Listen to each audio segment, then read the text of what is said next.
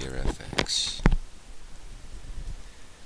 Coming at you guys at the European Open, 17 September 2018. Not a whole lot on my mind this morning. We got a very slow day data-wise. We got final CPI out of Europe. I guess the highlight of the day is in Australia we have the minutes coming out. That's basically Tuesday. Some ungodly time, 3:30 a.m. So, but I bring it up because Aussie and Kiwi are still on the frontal lobe here. We talked about this change in trend, and we talked about after Thursday's bar some sideways action here. Key support in Aussie now, 71.30. An hourly close below 71.30. I'm going to cancel this view. But I will be looking to buy some Aussie down there, first time down. Kiwi, same thing. Kiwi, it's a little tricky because it was a trend line break, and so as the trend line gets older, what we call the death knock gets lower. But you could use this bar here as kind of like 65.40. Looks like we already traded 65.40, very end of the day. So be a little bit careful with Kiwi. You also want to be, if you're going to play this game, you need to be aware and awake for the Aussie minutes, or at the minimum have your stops in a secure, either digital platform or with a secure bank. Anyway. That's the plan here. Core long on the fade, Aussie and Kiwi. Cable, untradeable. No, I'm just kidding. Hard to trade. Same theme. You want to buy low ones, which is an incredibly hard way to trade. It's all news driven. There's no technicals. You just kind of, what I've been trying to do is say, anytime it goes down 60 or 80 points, I try and buy a little bit, and then wait for a piece of good news which will push it back up 60 or 80 points, and then I'll sell a portion of that little bit, and then I'll look to buy a little bit. And you know, if you look at our tactical trading video, we're trying to use that mantra here. Incredibly difficult. A lot of times you just miss getting given. And then other times you get given, and you have, then you have to eat 50 pips because it's lower. But cables, soft Brexit is on. There was some more news this weekend, and Austria and Germany, they want a soft Brexit. Buying low ones is going to pay in cable, because once soft Brexit is done, we're kind of going to be between 135 and 140. And then after the fact, people will start to go, oh shit, this is going to take 10 years to really finalize. And then they'll resell sterling probably. But the first move is going to be up, and it should be pretty decent. We're already 230 points higher from sort of the original soft Brexit day.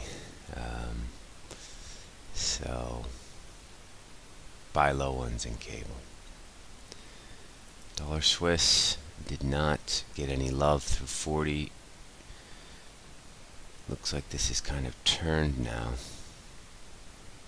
I don't know. As you all know, I don't really like trading Dollar Swiss, and nor am I very good at it.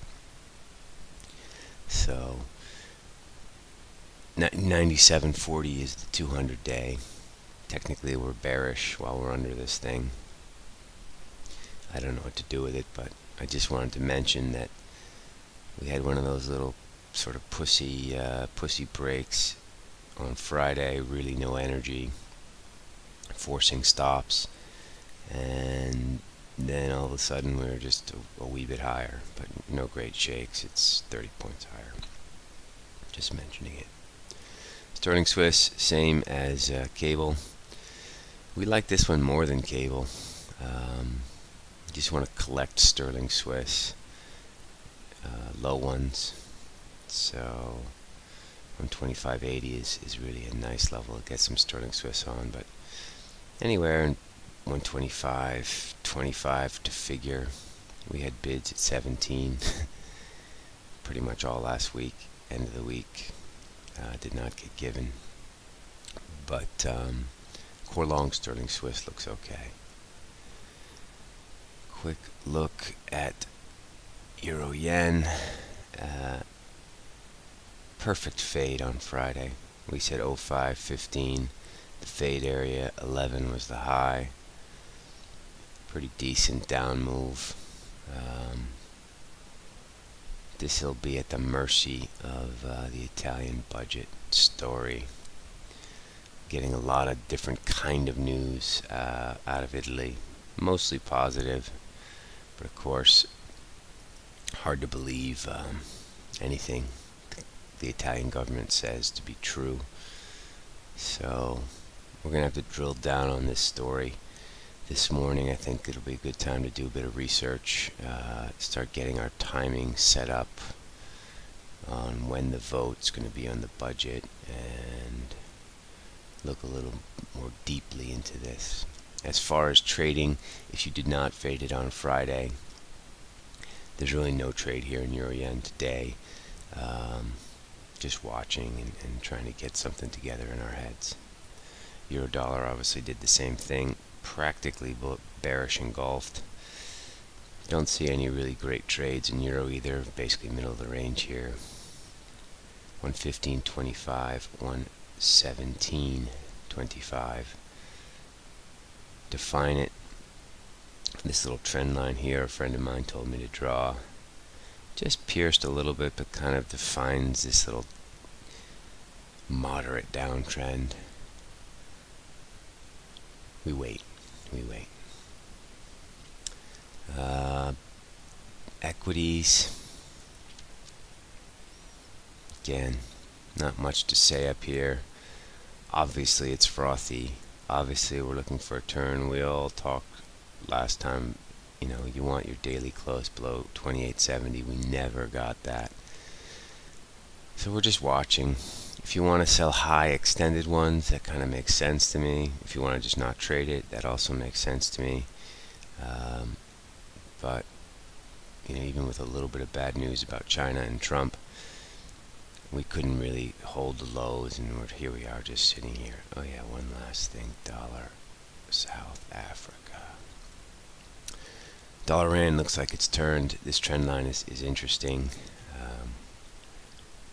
Kind of right here on the dailies. It's kind of 96.75. Daily close above that, and we're back in some sort of northerly trajectory. We're core long.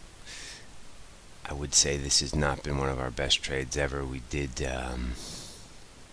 wear some longs in the 90s. We added in the 60s. We got our average to 76. But anytime you have to wear 2% on anything, it's pretty a poor trade in foreign exchange as a rule. So nothing really to be too happy about. We're now just going to put our stop at break even. We did a little bit of thinking about this over the weekend, and the risk reward was upside down on this. Perhaps I'm becoming a little bit too invested in the idea of this trade. I need to be more neutral about it.